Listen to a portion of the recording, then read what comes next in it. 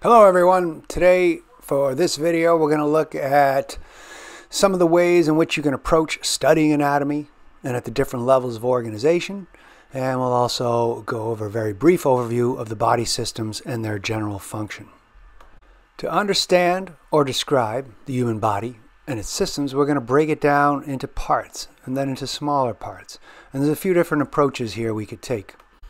When we study the big visible parts and systems, this is called gross anatomy, and there's two major ways of doing this that are referred to as a regional or a systemic approach.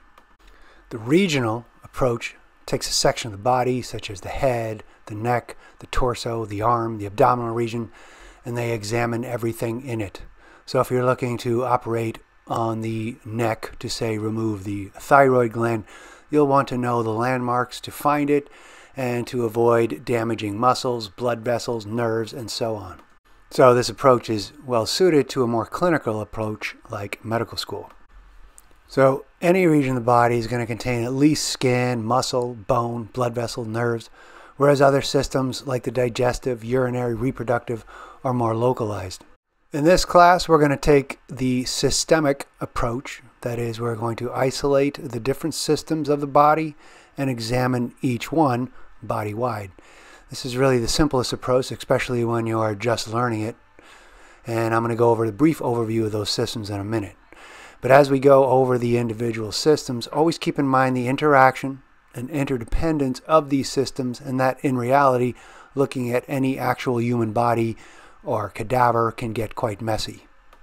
Then there's another subfield of gross anatomy that's referred to as surface anatomy, that is, looking at how superficial or surface anatomical markings relate to deeper anatomical structures.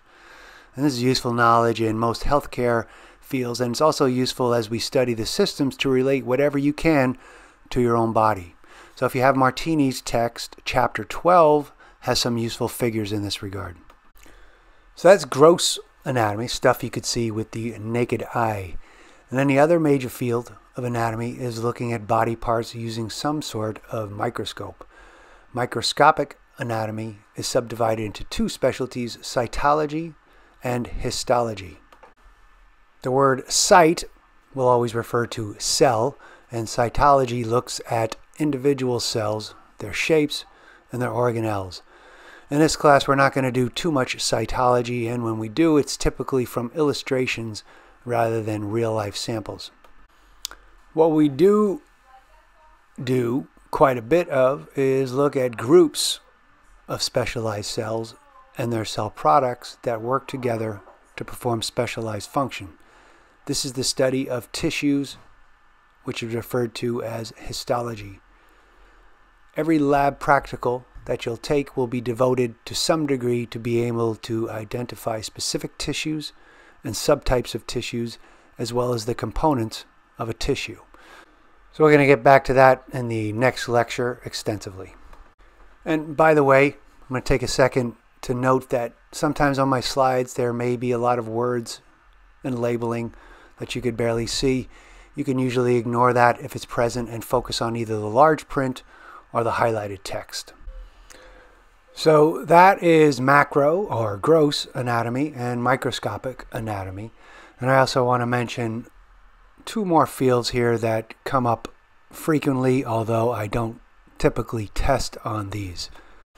So one of them is developmental anatomy, and it's useful to look at embryonic structures to understand adult structures because they're much simpler. For example, this is a close-up of a cross-section of an adult arm that has bones and muscle, and there's a lot going on even without the blood vessels and nerves showing. And here's a picture of an early embryo with the limb bud growing out, and it actually gives you a clear idea of the overall structure of that limb. Those red dots in the middle are cells that will become bone. The green cells around them will become the connective tissue, fascia, and the tendons, and the purple cells around them will be the muscle. So this is the very simplest way to look at the organization of the arm, and that goes for many of the systems we'll study. It also helps you make sense of how it's possible to get the organizational complexity of these interacting organs, which, along with blood vessels and nerves, are connected and intertwined and interdependent in such a complicated way. These are all just growing out together at the same time from a much simpler organization. So the other field is called comparative anatomy, and I can also use this similar to the embryonic or developmental anatomy to look at a simpler system that's easier to understand. Additionally, it's often useful to see and compare organs that have become adapted to different environments to illustrate their functions. So those are the fields of anatomy and the specialties within. Next, I want to talk about another broad theme in anatomy, and that is the levels of organization.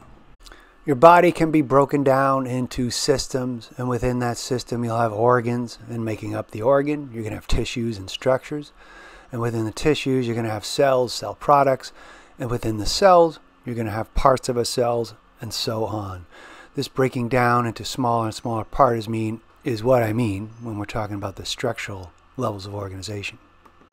So the study of biology usually starts at the molecular or chemical level, move up to things like proteins, then on to the organelle level like the cell membrane and other parts of the cell, before moving on to that basic unit of life, the cell.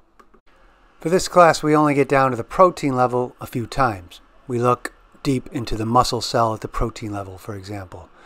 And we do talk about individual cells, but the majority of that is talking about individual cells within groups of cells and their cell products, which is what is referred to as a tissue. That is the domain of histology, which we'll be covering in the next lecture. So different tissues are going to make up the next level of organization, the organ. And you know, things like the heart, the liver, the brain, the stomach, these are all obvious organs. They're pretty distinct and they perform a pretty specific function. However, an individual muscle like your biceps brachii, an individual bone like your femur, named blood vessels like your jugular vein, each of your named nerves like your vagus nerve, these are all considered individual organs. You can see here from these definitions, you can get the general picture. An organ consists of two or more different tissue types organized to serve a larger function.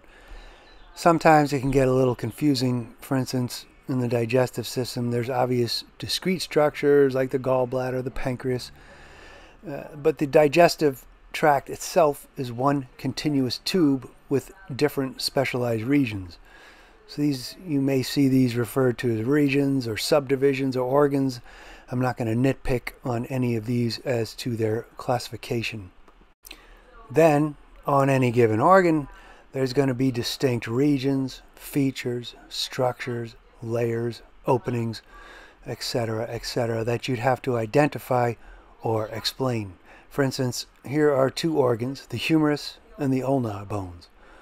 And on those bones, you have very distinct features that play an important role in their function. And any other major concept is that many organs or regions, and really your whole body, is composed of and organized by layers of different tissues. So identifying those layers within any different part of the body is a big part of the class. So those are organs and parts of organs, and individual organs work together to perform a specific need of the body. And this is referred to as an organ system. And we're going to be studying 11 organ systems that work together and make up the organism.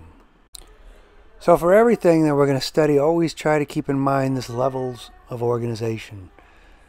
If you remember the example of a car, it was made of systems, the drivetrain, the cooling system, the steering system, all geared toward the function of keeping the car running and providing some level of ease and comfort for the driver and passenger.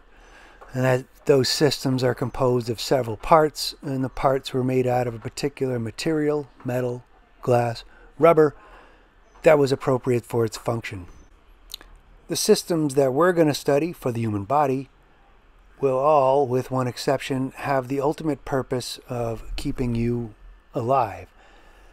And like any other living organism, we are made of cells, trillions of specialized cells and cell products. So what any single cell organism like an amoeba has to do to survive, every single cell in your body has to also do to some extent. So there are shared characteristics of any life form, and these characteristics can be displayed or carried out by a single cell, or a group of cells, or an organ, or a system.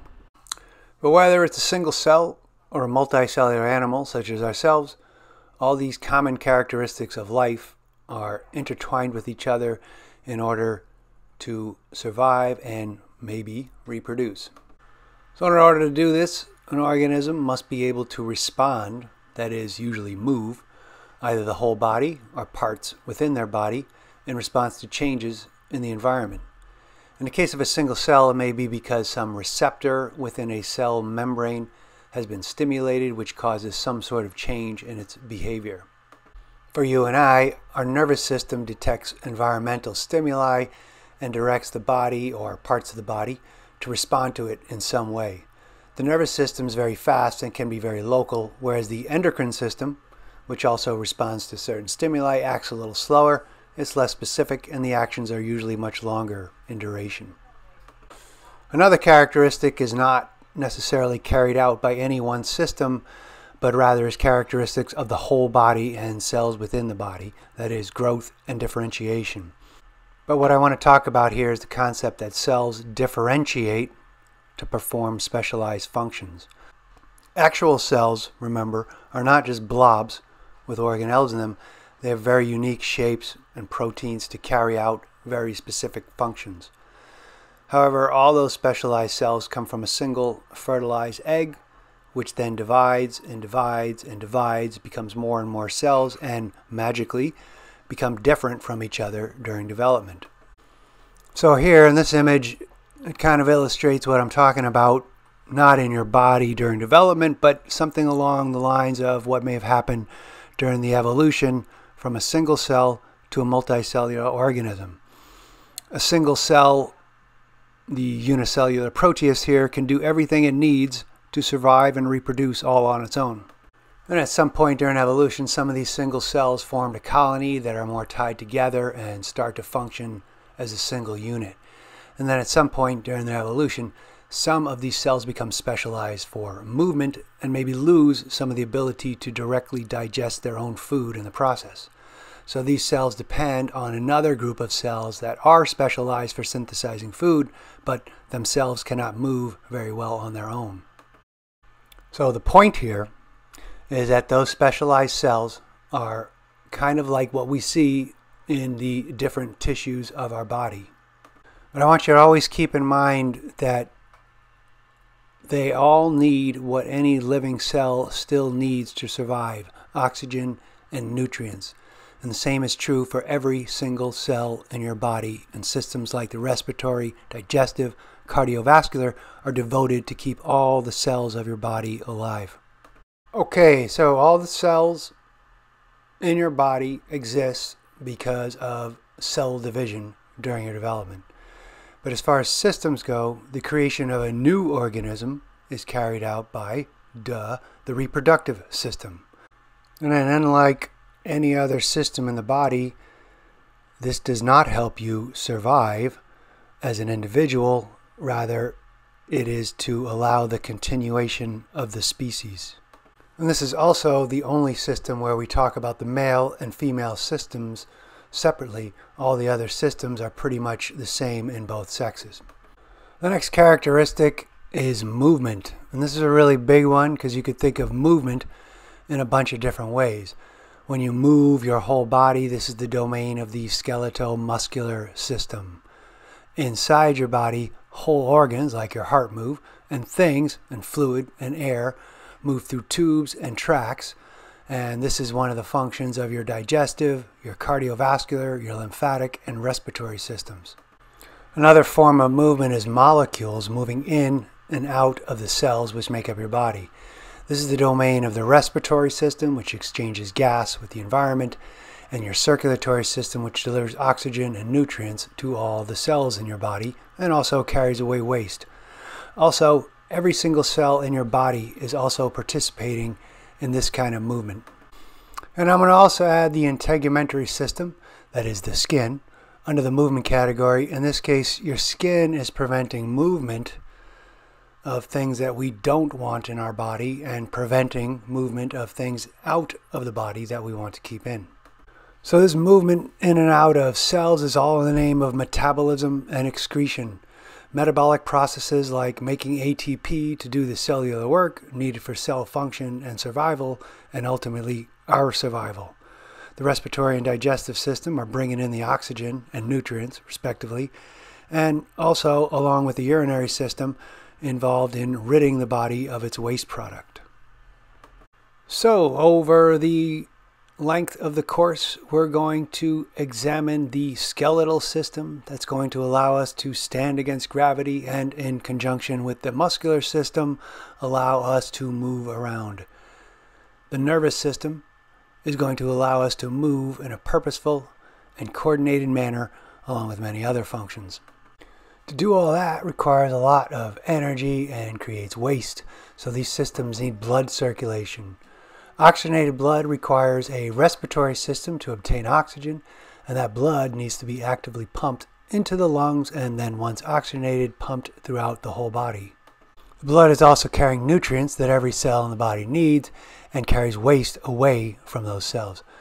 That requires a digestive system to break down food into its constitutive elements, and waste removal is accomplished by gas exchange in the lungs, and then other metabolic wastes are processed and excreted out through the urinary system. And lastly, the system that carries out our biological imperative, the reproductive system. So that's it. That covers the fields of anatomy, gross and microscopic, the levels of organization for all our systems, and an overview of the body systems. Next time we're going to talk about the general body plan. See you then.